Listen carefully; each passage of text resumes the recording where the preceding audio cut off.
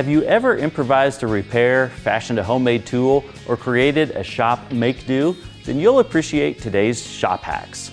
You can't beat this sturdy and versatile engine stand created by Jacob Davis.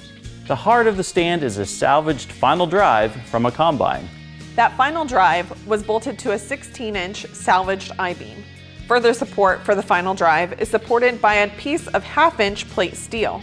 The engine mount is a 5/8-inch plate equipped with mounting bolts. The beauty of this Montana farmer's engine stand is the fact that it can turn the engine upside down using the shaft from the final drive. I added a 55-gallon barrel, which was cut in half and then positioned under the engine to catch oil and engine slime, Davis explains.